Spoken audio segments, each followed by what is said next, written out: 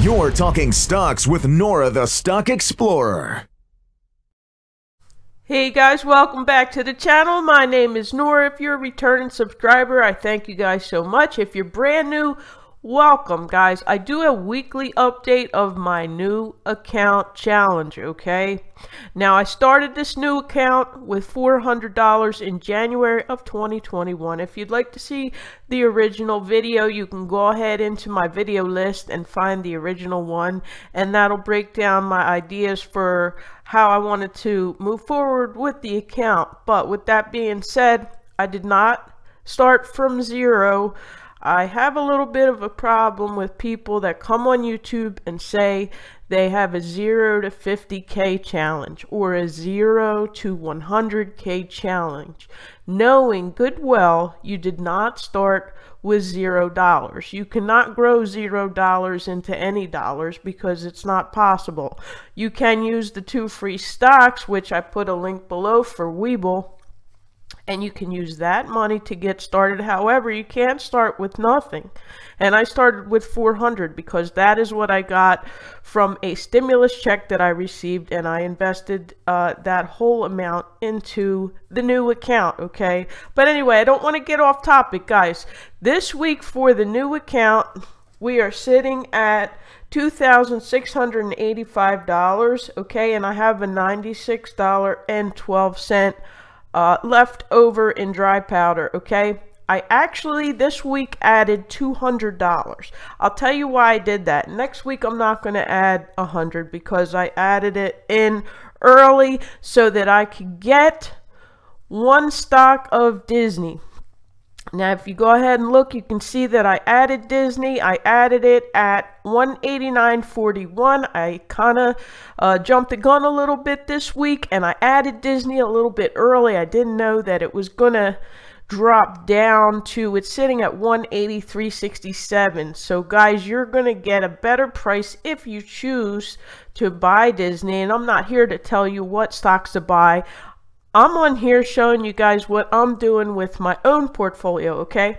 But I did get Disney, and long term, of course, that is going to be inconsequential because a few dollars here and there long term is not going to make a big difference when Disney possibly doubles in the next 5 years, okay?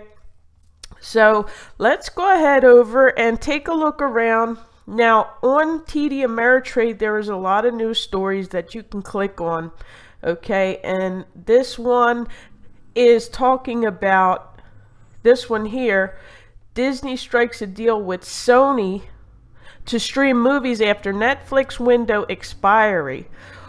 This is what is going on right now. Netflix is kind of tanking right now, okay?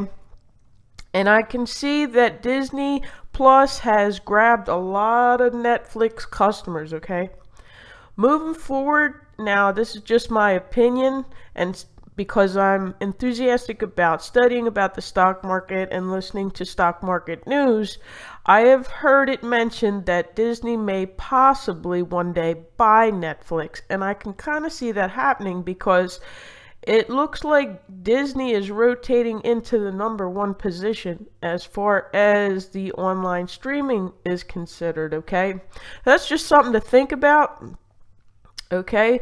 Right here, there's an article. It says, it seems Netflix has been dethroned. I don't want to click on it because that'll take me somewhere else. But if you want to read that, that's in TD.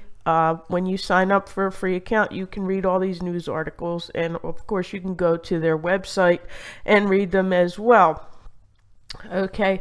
But moving forward, if you look at all the products that Disney offers, they have Hulu, they have Disney Plus, ESPN Plus, okay? You're going to get all your UFC fights and all that good stuff on there. They got Pixar. Disney owns Marvel, okay?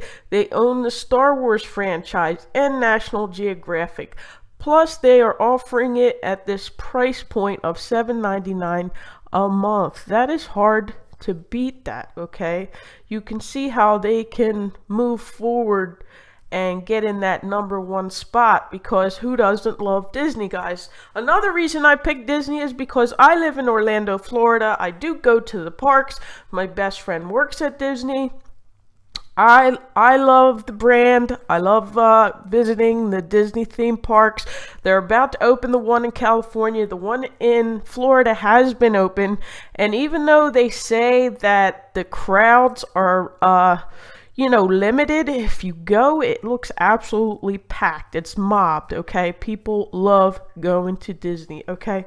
So let's look over on TradingView. Walt Disney Company is sitting at 183.63. Let's scroll down and look at the chart. Okay, you can see it kind of peaked at 189, which is where I hopped in at.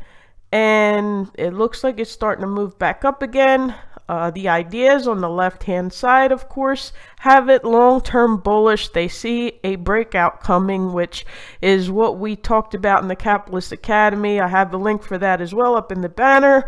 Excellent Stock Market Academy if you want to learn the correct way and you don't want to just go on YouTube and copy people. If you want to learn how to trade and invest, you really, really, truly want to be a student of the stock market, check out my link in the banner, and it's always in the description, and join Capitalist Academy. I'm in it, and I'm always learning. I'm a lifetime student because I love learning. Anyway, long term, it is showing bullish, bullish, bullish. On the left-hand side here, if you get TradingView, I have a link for that too. You can see all these ideas. Guys, it is eventually going to break out. Disney is a beast that cannot be stopped. I bought it last April, and I knew this was going to be the case. It was like $99 a share. This was right after the, you know, health crisis hit. Okay. It has about doubled, and I knew in my heart I should load the boat, and I actually, I don't know, I got distracted with a lot of other stocks that I wanted to jump in on. If I had just got this, I would have had some really, really nice, sweet returns on Disney, and I don't think they're going to stop growing. I really, truly don't. I don't think they're going to stop growing. The cruise ships are going to start heading out. Okay, guys, they're expanding on the California Disneyland. Okay, Disney is going to get that money, and they didn't really lose that much money. What they did was brilliant. They trimmed back their spending. They trimmed back some of their employees, which is sad because they did have a lot of international students that relied on Disney. However, I could see them rehiring them soon because we're getting this pandemic sorted out, and they're going to need those people to help because of the massive crowds. It is really, really a sight to see all the people pouring in when at the entrance gates when you get to Disney. It's like, oh my, like, wow. Okay, it is incredible the crowds that they can draw. Alright guys, so I hope you liked the video. If you have any comments, please don't forget to smash the like button, and then also comment in the comment section. That helps the channel out tremendously when you leave a comment. And also, I like to see who's watching. Shout out to my lady traders, and of course, if you want to talk about stocks every Friday night at 10 p.m., Lucas Murphy has a live stream. We have a nice small little community there that hops on, and we talk about the stock market for 2 full hours. If you'd like to check that out, I always participate. I'll be in there. If you guys want to ask me questions or shoot the breeze on there, I will be there, and I hope to see you guys. Have an amazing week. Peace. Please like and subscribe. See you in the next video.